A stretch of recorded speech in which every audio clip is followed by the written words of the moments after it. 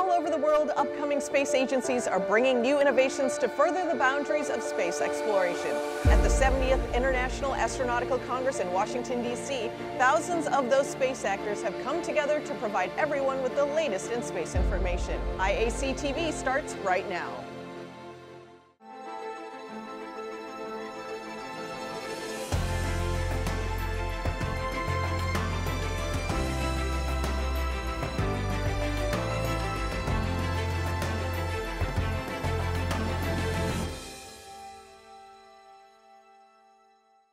Hello and welcome to day 2 of IAC TV. I'm Sonia Gavankar, ready to bring you everything you need to know from this year's World Congress. Today we'll be with Jeff Bezos, where he will be receiving the Excellence in Industry Award, hear from the CEO of Virgin Galactic about advancing the space economy, and take an in-depth look at what organizations and agencies around the world are doing to push the boundaries of space exploration. First though, let's head to our studio where we get to talk a bit about the industry.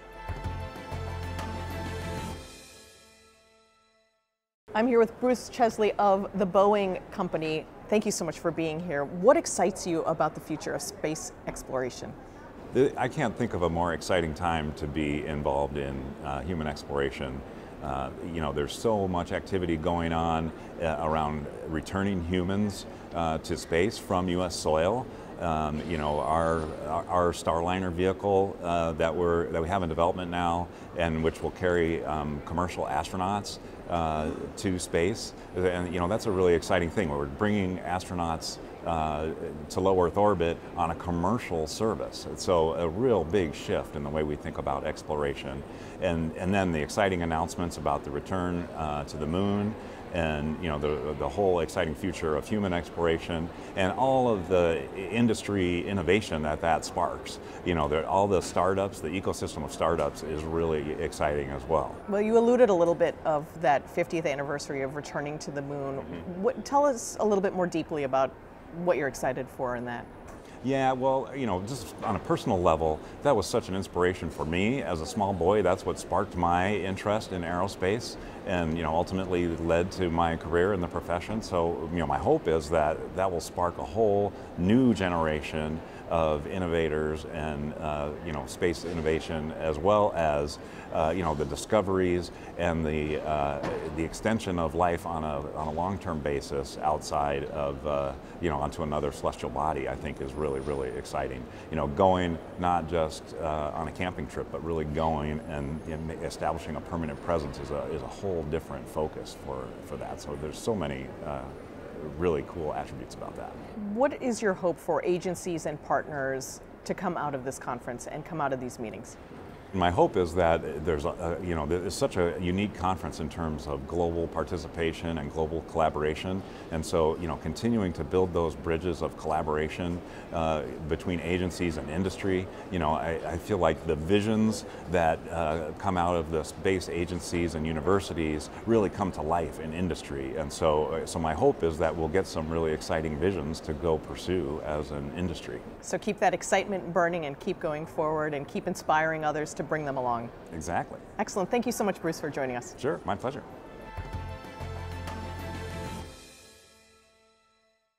I'm now joined by Enrique Flamini. Welcome. Tell me about the recent findings of liquid water on Mars. Yeah, this is a finding that took to my team, to all the team, quite a lot of time, because it's like the holy grail of any Martian guy. Find the water. Water means a lot of stuff. Means possibly also life, and so this was the real intriguing part. When I say water, I'm meaning liquid water, because that on Mars water as ice was present was known since quite a long time. The discovery was that we found the lake is buried under something 1,400 meters in the depth of Mars, and is more or less of the size of 20 kilometers across. We don't know exactly which is the depth, because it's impossible to know with the present instrumentation. What makes this find so intriguing right now? It's intriguing because it's the first time ever that liquid Mars has been found permanently on Mars. Some kind of, passing by liquid water has been observed, or the sign of it has been observed. but never a permanent body.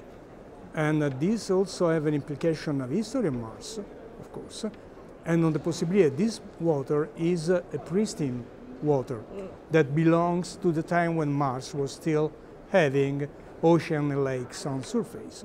So it could, in principle, maintain, as in the Antarctica case, some organisms that were present on Mars in the beginning of its history. Tell me about the technology that was used for this discovery and the nature of the water that was discovered. The technology is a radar, but a very special kind of radar, very low frequency radar. Was an idea of a professor at University of Rome, Professor Picardi, but that was based on some previous experiences done even in Antarctica as well, because this was the first test bed, real test bed on the Earth, but evolved and specialized to work on Mars. And also was a cooperation with the Jet Propulsion Laboratory in Pasadena and the University of Iowa. So, well, is MARSIS, that is the name of the instrument, is an instrument thought and designed in Italy, but with a cooperation, international cooperation. And is capable to go to a depth up to 4,500 meters. So, even more in the depth of Mars. And we did it, by the way. You're going to be giving a talk here. Tell us what people can look forward to in your presentation. Well, what at the end I hope to communicate properly is that it's not easy, that a good instrument is needed and a precise knowledge of how the instrument actually works when you are on another planet, and also that Mars is still a planet where water can exist, and in my view, I'm an old Martian, I was working also with the Viking missions, is the best place in our solar system where to have a long permanent human base. Enrico, thank you so much for joining us, telling us the exciting things that are happening in this discovery, and we look forward to hearing your talk. Thank you. Thank you very much.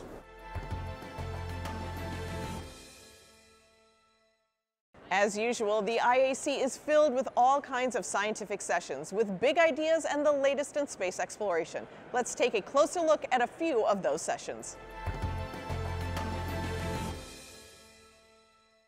Space economy is very vibrant and very exciting right now in the current days as we are dealing with it. Whether it's private equity investment or government investments, commercial investments, it's very different time that we have ever been through the last 50 years or so. So current estimates are incredible because we are looking at $2 to $3 trillion space economy size in the next 20 years.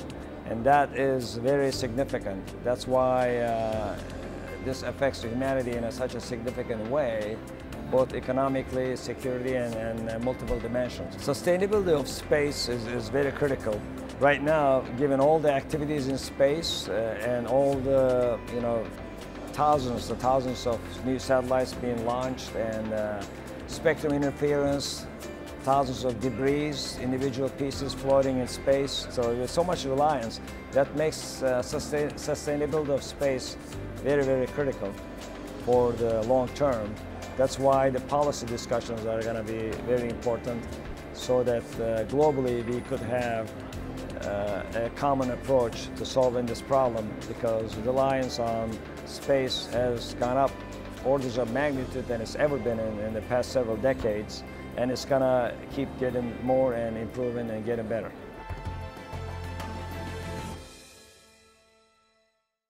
To build a positive human space future, we think that it requires all the parts of our society. A lot of times when we think about humans going to space, we think about a landscape where it's space agencies and hero astronauts, and then at the other end there are visionary sci-fi writers, and in between there's nothing. But we need all the people to populate that. We need the artists and the policymakers and the sociologists and the psychologists and philosophers and all the other kinds of scientists. We need everybody on deck to make this happen. And we also need to bring together that triangle of government, private sector, and university. I think we just need to pull together to make this positive human space future. We think that the ways that the positive human space future happens is largely through two routes. One is the research and the development of the program so that we can go to space and we can become an interplanetary species, and that's especially where we need these other disciplines. So we need the engineers to show us how, but we need all the other aspects of human endeavor to show us what it's going to feel like and how it's going to work for us as humans. It's a human endeavor. And the other part is the education and workforce development. We've got to get everyone in the world ready to participate in this and to see this as a way that we can be bolder and better in our own lives here on Earth. It's really for inspiration. It's for who we are as humans. About 2.5 years ago, ASU President Michael Crow and I started something called Interplanetary Initiative. And we think that we are especially placed at ASU to bring together all disciplines. It's something we do well. We go across the boundaries, we judge less of each other, we are willing to ask the naive questions of each other that get us places, really together as a team. And that's what space exploration takes. It takes all the different parts. And so this initiative at ASU, we have prototyped and now practiced for 2 years a new way to bring together research teams for faster results. And so instead of having a research team organized around a hero leader, which is normally the academic way, we organize our research teams around big questions. And that way everyone at the table, whether they're from a private partner or from a government agency, or whether they're students or faculty or staff or from the community around us, they've all got the right seat at the table to help answer that question. So we have this new way of bringing together teams, and we have a new way of educating for the future as well.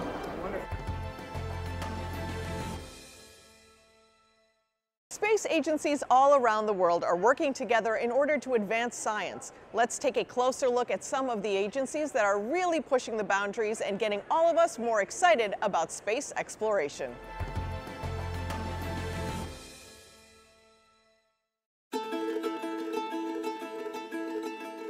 Space is a very interesting sector. It's a sector where you have the best form of diplomacy. Countries work together regardless of any short-term political view, because at the end of the day, we're solving solutions for humanity. And the UAE is no different.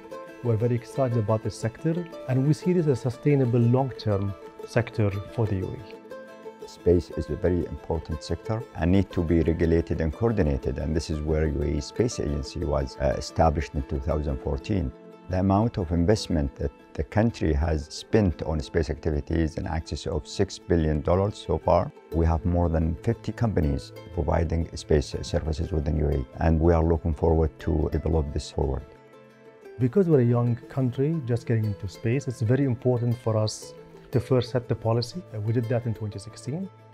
In 2019, we issued National Space Strategy as well as Space Law and Regulations.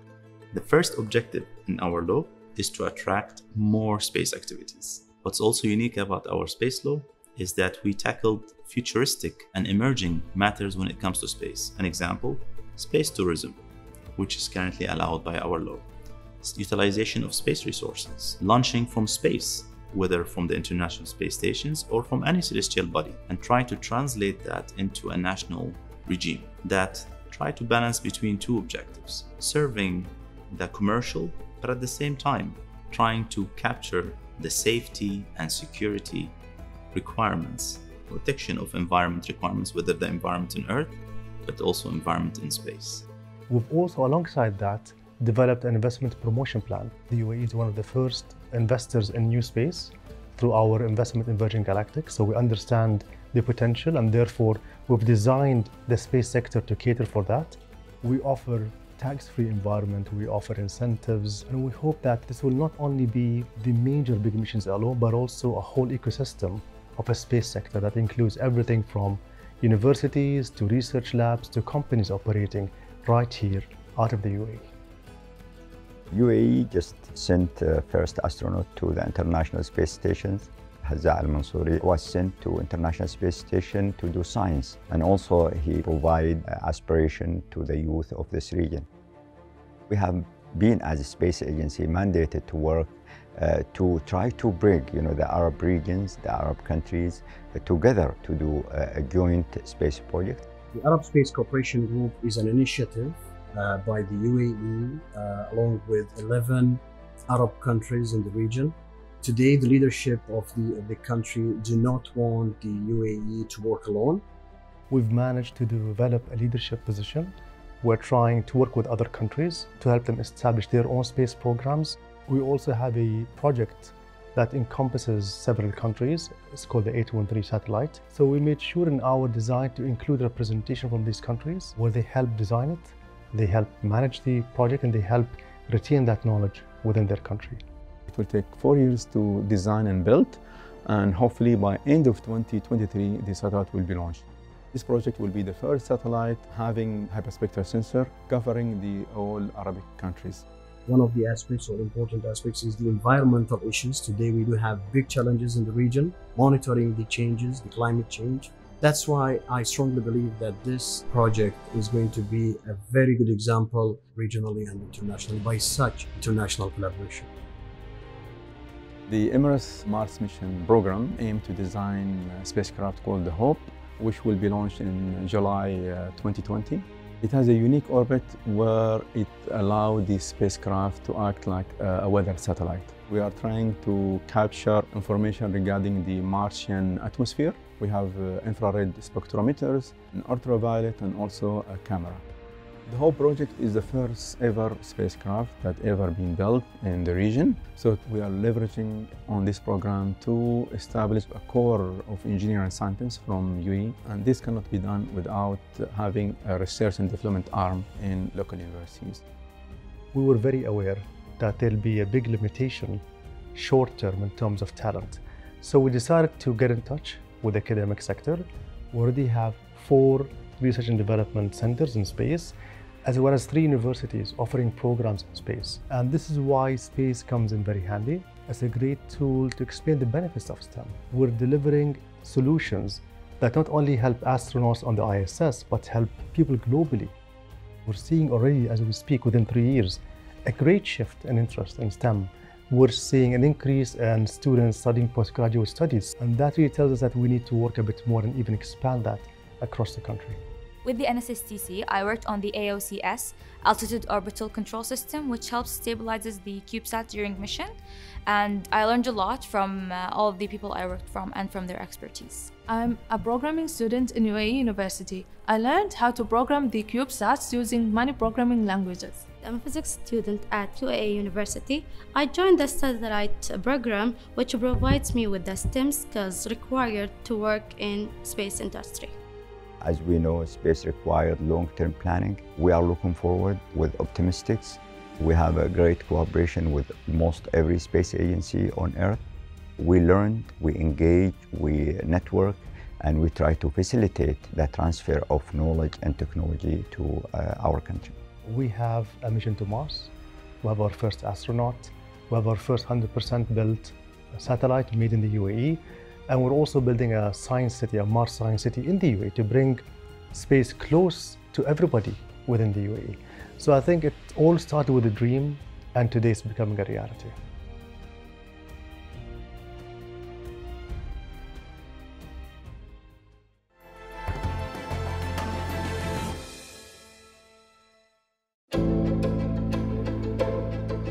The University of South Australia is the University of Enterprise because we work very closely with industry. We're the #1 university in Australia for getting industry research. It means that we have a really good network of resources that we can lean into for helping our startups actually get where they need to be. And we can also link in with the teaching in terms of getting students into our startup companies interns. So we help the whole cycle of getting a student experience and also helping the research projects get to that next level. The Institute for Telecommunications Research has been around for approximately 30 years. We do research in wireless communications, especially in satellite communications. We supported a number of missions with international partners, and we developed some hardware for satellites as well as for ground stations. And we work with local startup companies as well as multinational companies. Myriad is a great example of the University of Enterprise because they're a spin-out company that came from our Institute of Telecommunications Research, and they started out as a small research project that turned into a startup, and now they're growing and are raising money and supporting the South Australian space ecosystem. Myriad is revolutionising the Internet of Things by providing ultra-long battery life, low-cost connectivity that works anywhere on the planet by connecting things on the ground to tiny satellites in low Earth orbit. We've got a real passion for growing the space industry, beyond just Myriota.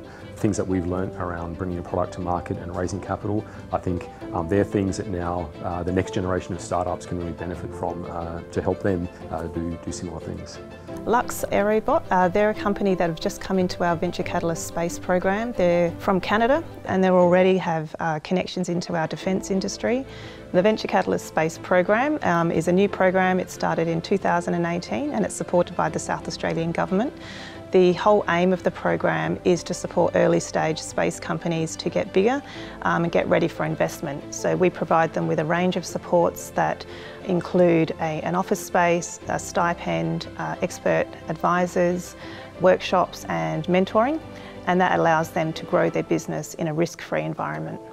So Lux, we build and operate atmospheric satellites for Earth observation. So we operate high altitude balloons with the payload that's a camera, and we sell the live high-resolution images of the surface of the planet to natural resources companies as insights on their operations. A few months ago, we decided that we wanted to commercialize in Australia and increase our operation. So we decided that University of South Australia was the best partner since it's located in Adelaide, where all the action with the new space is happening. And we feel like it's the best timing ever to be here and participate in what is to come. So really exciting about that. So the Venture Catalyst Space Program actually delivers different types of help for entrepreneurs. One of them is definitely getting us to meet the ecosystem really fast. So that should be partners, universities, or industry. And also it has enabled us to kind of reach to customers faster and therefore get to market a little quicker. ResearchSat are looking at payload systems for CubeSat so they can conduct research in outer space. They're very technical, so what we're providing for them specifically is how to start a business and how to get that business up to a point so that when they're ready to grow, they can be scalable. So ResearchSat is a company that designs payloads that are housed within nanosatellites, which allow for scientific experiments to be performed in space. We run the experiments in low Earth orbit, we collect the data, and we transmit them back to the researchers on the ground so that they can process them and carry on with their research.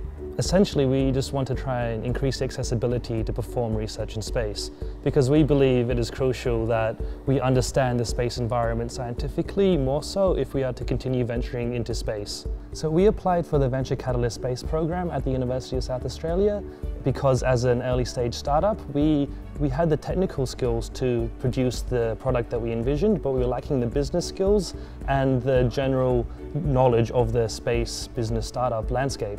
So through one-on-one mentoring sessions and numerous workshops, we were able to gain those skills. We hung out at the Venture Catalyst facility for quite some time while we were doing our modelling and raising capital, and we found that to be a good stepping stone, sort of leading into us starting the company. So Adelaide and South Australia is a great location for space startups. We have the Australian Space Agency headquarters based in Adelaide, as well as Mission Control.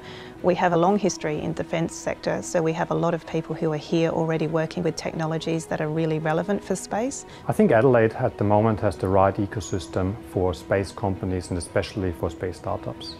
You have a number of big players located here. You have support from universities as well as from the state government. So you actually have a particular size and a particular scale where a large number of startup companies can grow with their different ideas, and that just creates the right environment to really drive innovation in Adelaide. So our vision for the future is to try and support as many new companies as possible, whether that's coming out of our University of Enterprise, UniSA, or whether that's other companies that are coming into South Australia that are part of our Venture Catalyst Space program. We really want to see more companies get to the stage where they're investable, and if we can do that by providing them with a range of supports and expert advisors and mentoring, then we're doing our job in trying to create a thriving economy in South Australia.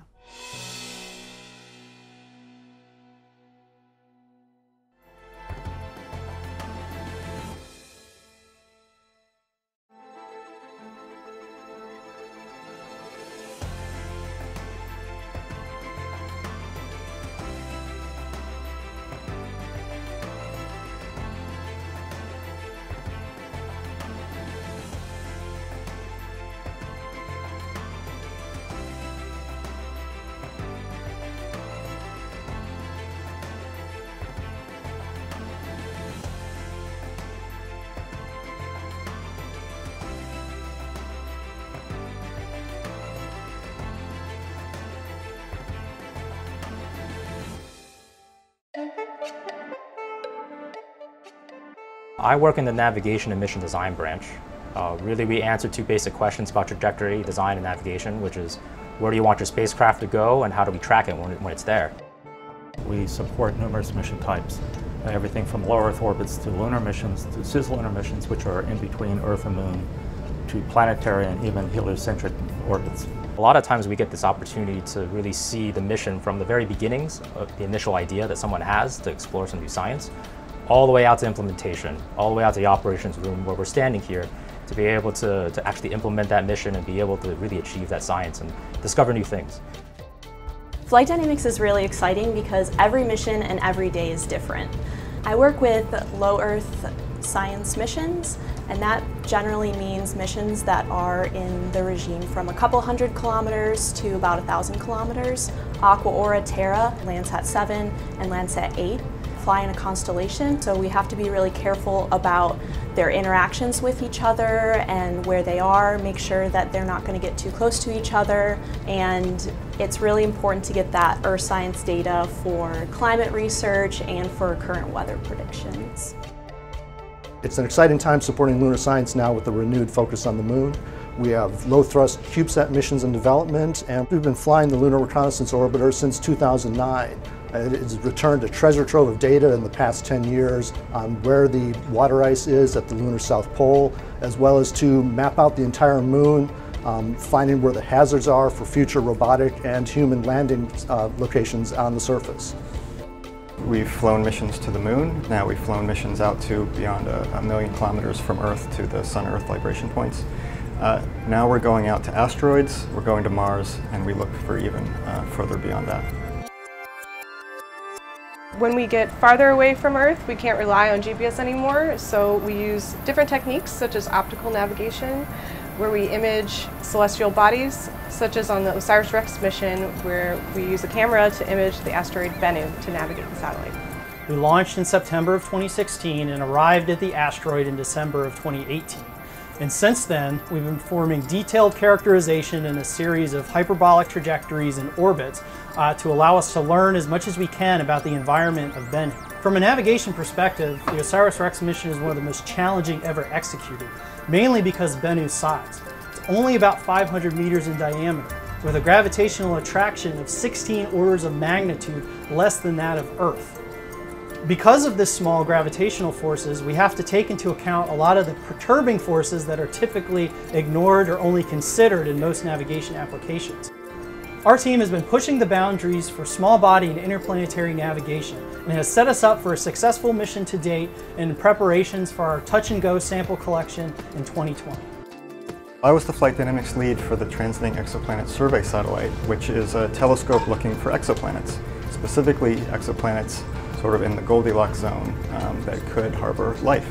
The Kepler mission flew for 10 years and found just over 2,000 exoplanets. TESS, since it's launched a little over a year ago, has found over 1,000 already. So that is very exciting, and it makes us look forward to the future. The James Webb Space Telescope is a successor to the Hubble Space Telescope, and it's going to be designed to explore the birthplace of stars, planets, and galaxies. What it's doing to get there, to do that science, is a trajectory going to the balancing the Sun, Earth, and Moon in what is called a Lagrange point. It's called the second Lagrange point in particular, and that's beyond the Sun-Earth line. And hopefully over there, it'll be able to keep the Sun behind its back while it explores the universe. My name is Sam Schreiber, and I'm the Deputy Operations Director for the Goddard Flight Dynamics Facility, or as we call it, the FDF. The Flight Dynamics Facility supports science missions, like we fly tests here. We're going to fly the James Webb Space Telescope. We've also flown the Hubble Space Telescope here. But we also support human missions, such as the space station, visiting vehicles to the space station. We'll also be supporting missions going to the Moon and hopefully beyond. It's not only the mission support. The other part of the excitement that we have is also working with outreach programs. We have a lot of students that we work with in the NASA Student Technology Research Fellowships. We do a lot of internships. We have dozens of students come in over the summertime to work with us on different applications. And all those innovations are really exciting to see, that we get the latest and greatest information that are being developed by the universities that gets put back into our software and hardware. We are really lucky. We're all basically working our dream jobs. Most of us grew up dreaming about space, and yeah, we're just really lucky to be able to work in jobs that we love.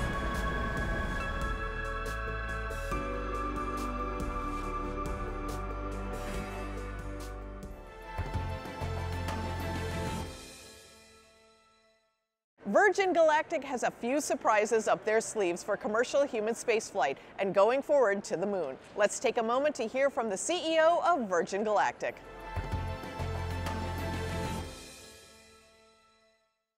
I think the destination of the moon is super exciting for the future of human spaceflight, and obviously we haven't been there for a long time.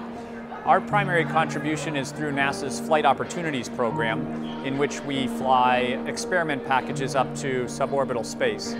What's very exciting is that our sister company, Virgin Orbit, is going to be able to start launching small satellites up towards lunar orbit as well, using a new kick stage. And so we'll be able to contribute both in the sort of prototype testing of experiments as well as actually sending experiments into lunar orbit. On a personal level, obviously we haven't actually left low Earth orbit since I've been alive, right? So I was born in 1974, just after we ended the Apollo program, or at least the lunar part of the Apollo program. And so, you know, it's about time. We need to explore. It's part of our DNA. And so I'm excited that we're building a program that can enable us to do that. Well, I think the very exciting thing about this moment in time is that we are at the verge of a revolution in commercial spaceflight. And that will have manifold benefits for people on Earth.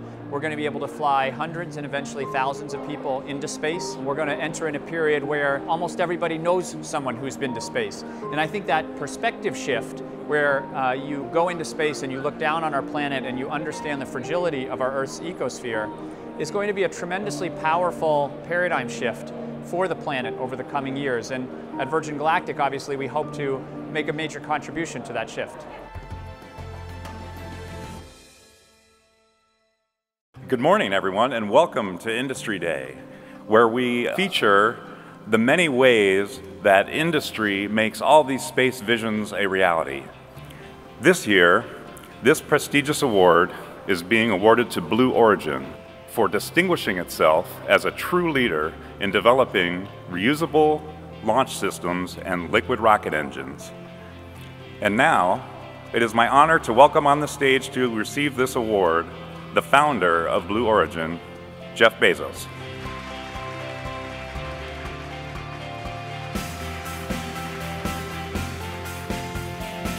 I'm actually incredibly honored and appreciate it very much. Thank you. This is a national team for a national priority. I could not be more excited to be doing it with these partners. And this is the kind of thing, it's so ambitious. It needs to be done with partners. This is the only way to get back to the moon fast. And this time we're going back to the moon, and we're not going back to the moon to visit, we're going back to the moon to stay.